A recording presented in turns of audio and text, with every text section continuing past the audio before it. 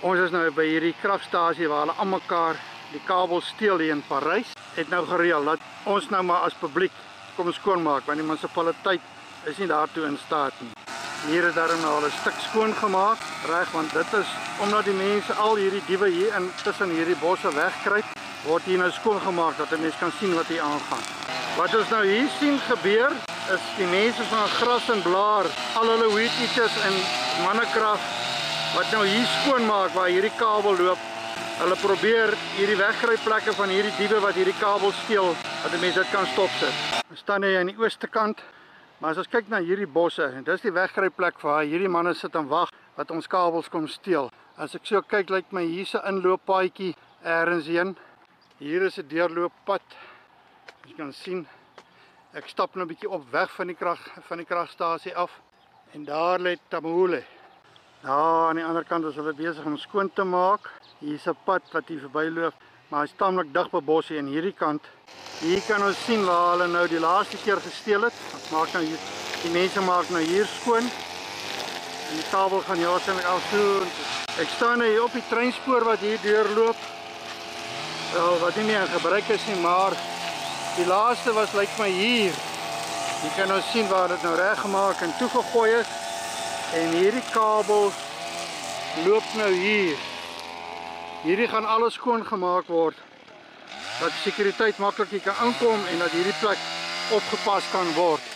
Dat sal ook aan die einde van die dag heel waarskynlik deur privaat mense gedoen moet word. Want munisipaliteit is nie bevoeg daartoe nie. Hulle het nie die breinkrag, mentaliteit of wil om dit te doen nie. So alles hierdie word nou skoon gemaak deur privaat inisiatief, mense van die publiek wat dit doen, uit hulle eie sak, nadat hulle al reeds verdienste betaal het. Nou hierdie aksie was geïnisieer, it was initiated by Karin from Save in Natwe in conjunction with Bram, with Mooi Parys, and we tried to get the public involved, but it looks like our public here in Parys only wants to get, they're not prepared to get. I know people say, yeah, but I pay for my services. We know we don't get the services, and we're gonna not get any other services, but do it ourselves. And that's the only way out I can see. En hier's Karin met al haar missionaries van Save Natwe. Sy doen dit ook op haar eie onkoste. Al hierdie dinge word op haar onkoste gedoen. So van hierdie kant af is dit nou skoon, groot area skoon gemaak. And that is where the guards have to stay in while guarding this place. I think this is disgusting. Absolutely disgusting from this municipality of us to do that to the people who have to work for them. I'm talking now to the security. There's a light there that's supposed to lit up the area where this cable is stolen all the time. That light is dead. For months the security is asking, please give us some light. Is that true, sir? How long is it now that you're asking for that light? Almost a month. Is it that thing dead? And since that light is dead now, that's when this stealing start happening, eh? So our problem is here also. What part of the problem is there's no light that can shine, and that's also needed to help alleviate this problem. Get some a spotlight or a spray light up here so that where this cable is going. This municipality, I've spoken to one of the guys here, and I said the municipality hasn't got any money.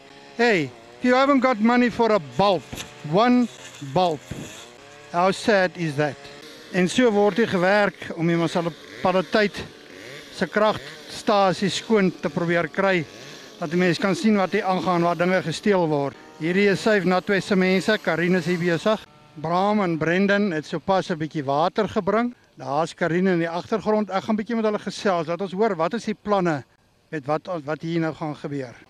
Karin wil ek nou gaan interview, but she's full of sweat, so she first want to put some lipstick on. What a lady.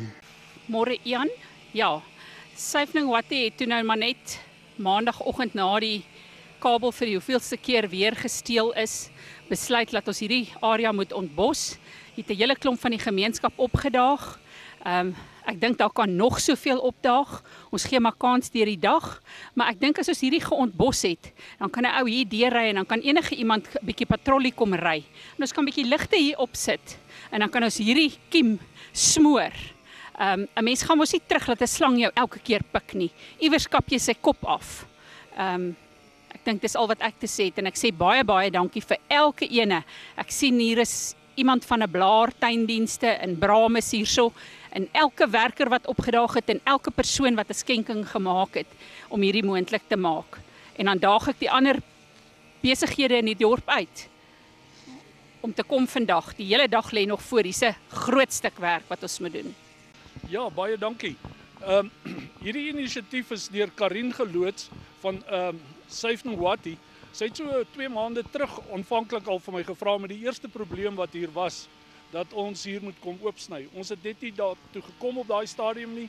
Hierdie week, verlede week toe vra sy my weer en ja, ons het toe besluit vandag is die dag en nou is ons hier om hier oop te maak en skoon te maak sodat ons kan probeer om hierdie dilemma van kabeldiefstal te beperk so ver as moontlik. Ja, ons is dankbaar vir almal wat hier betrokke is vanoggend en elkeen wat 'n span mense gebring het.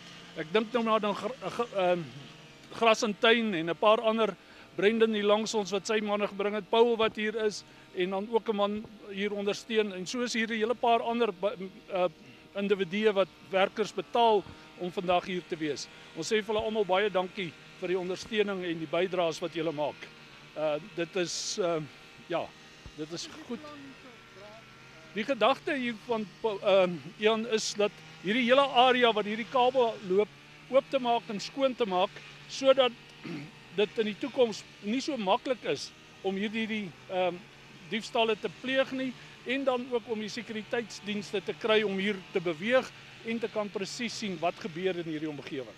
Dit is eintlik maar waaroor dit gaan op hierdie stadium. Soos ons kan sien is dit taamlik oop nou hier rondom. Ons het nou toestemming gekry dat ons aan die binnekant ook maar vir namens die munisipaliteit, hulle kragstasie, al daai bosse en goeders daar, laat die sekuriteit ten minste kan sien wat aangaan. En dit lyk sommer al klaar baie beter. Is oop hier om die kragstasie. Privaat inisiatief, Syfnowati. And here we can see a big area has been cleaned around the station. At least now we can see what's going on around it. There we can see huge area cleaned by Syfnowati in Parys and the people who came to help them. We want to thank everybody that came and helped, especially those people with all their equipment, their workers. We want to thank all the people who contributed. Some people came and brought some petrol and some people, Brendan, Olivier and Bram, water and drinks for the people. Granny's Pie, the lady, thank you very much for the food, for the workers that you sponsored. Thank you so much for all the people who contributed. It looks better. Now for the next step, to see if we can get this place secured with some lights. We'll probably have to find somewhere between our private sector. We'll see what we can do about that one, because as we can see, I don't think the municipality will do anything about it.